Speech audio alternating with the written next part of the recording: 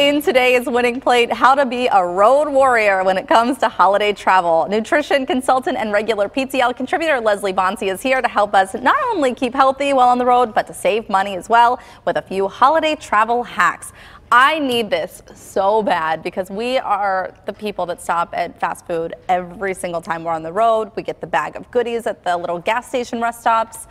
Not good. You know what? It happens to everybody. And we think at this time of the year, you're buying gifts for people. You don't want to be spending this extra money or necessarily taking the time that, that takes you then longer to get where you're going. Right. Right. So what do you suggest? Okay. All right. So let's start with the beginning of the day. And first of all, I think it's a really good idea to think about packing. Look how adorable this little lunchbox is. It's a bento box for kids. And so if we think about breakfast, if people are running out the door, you can take with you peanut butter and a banana. Right. You could do that very easily. You could bring even like a little fruit bar with it, and that's going to be less money. You can buy them in bulk than it is to get them. And I really love the idea of the oatmeal. And this is the oatmeal in there. Pack it yourself. There's oatmeal in there, there's protein powder in there, there's cranberries, and there's nuts. You can get hot water anywhere. You don't pay a cent for hot water. Right. There Boom. you go. You have instant oatmeal. Simple to do. And that pumpkin pie spice is awesome on everything just to add some flavor. Pumpkin spice has really exploded, hasn't it? It has, and there's no calories in there. So those are important. Secondly, it's the protein. And when we travel, this gets expensive, right? If you're going to stop and you're going to get a burger, and then you're not just going to get a burger because of the fries and the shake and the this and the that and everything with it.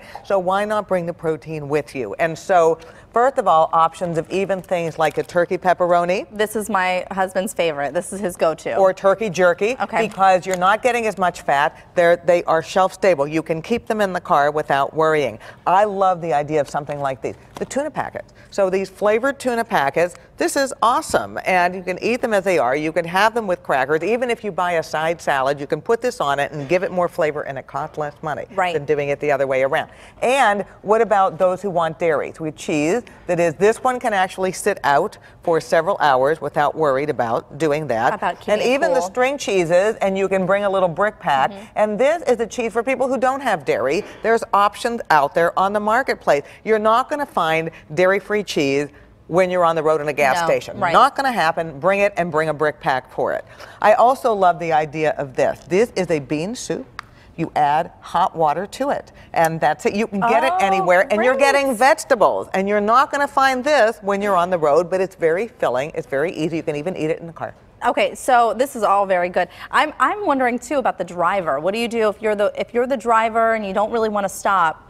How do you eat? Because you can't eat soup while you're driving. No, not necessarily. It's dangerous. It's dangerous. But certainly something like the pepperoni, because it's not greasy. Even something like a string cheese. And hopefully the co-pilot is helping out with this and saying, all right, here, honey, I'm going to open this up for you so we can grab it, not messy. And then along those lines, even produce, because that's another thing people don't think about when they're traveling. So here we have a freeze-dried apple slice. And then also like a freeze-dried mango. You can eat this in the car. It's not messy. It's not smelly. It doesn't rot. It's like none of those things. Or I love this. These are roasted chickpeas. So another great option. Driver can eat. Everybody else can eat. And oh, guess what? It's a vegetable. Oh, yeah. Well, and I'm looking too. That great vitamin C, or vitamin A rather, and protein. 5 grams of protein. They do, and they have fiber in them. And most people are not going to open up a can of chickpeas and eat it in the car. But this feels like a snack and a treat.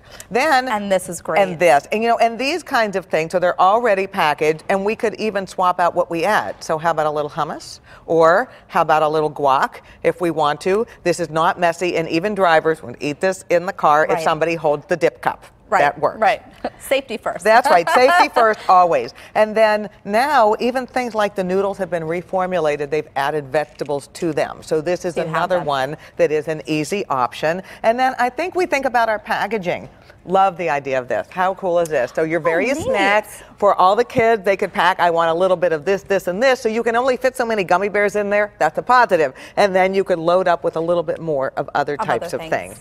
These are great. These are beet chips. Oh, I've never heard delicious. Of a beet chip. Delicious. And so it's not messy like a beet. They're crunchy. They're a little bit sweet.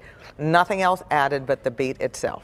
Huh, how about awesome, that? and the beat goes on. And then, even the idea of nuts is, whether it is a pistachio or even these, I love because they're portion controlled. Indulgent peanut butter, but you can squeeze it right out. So that's easy for anybody to eat. And if you're allergic to peanuts, we've got options. There are sunflower butters, there are nut butters, all different kinds. Great. And so it looks like you have the real snacks down here. This is my kind of thing. Yeah, and so when we're looking at snack items, there's a lot of different options out there on the marketplace. So first of all, these are really cool. These are made from a pea protein.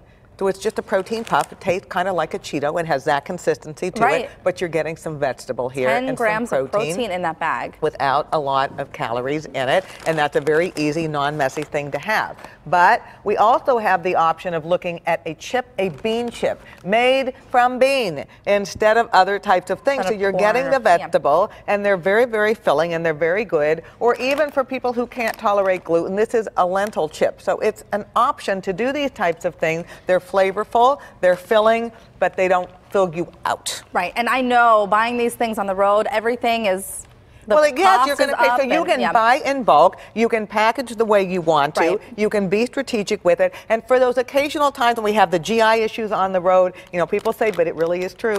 Think about the prunes. Do those prunes. Okay. Good tips, Leslie. And for more of Leslie Bonci's healthy living tips, watch her winning plate segments here on PTL and check out her website. You'll find that link at kdka.com/PTL.